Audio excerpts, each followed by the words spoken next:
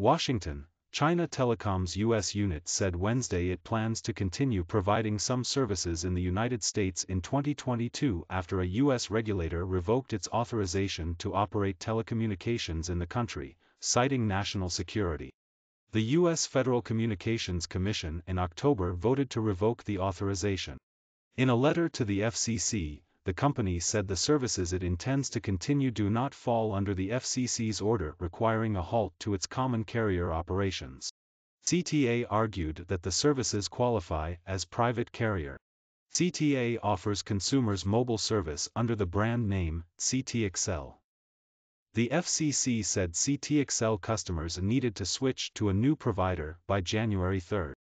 In a letter to FCC Chairwoman Jessica Rosenworcel dated Monday and made public Wednesday, a lawyer for China Telecom said the FCC rejected its requests to meet and the company planned to continue some services after January 3. To honor its contractual obligations and avoid undue disruption to its customers' operations.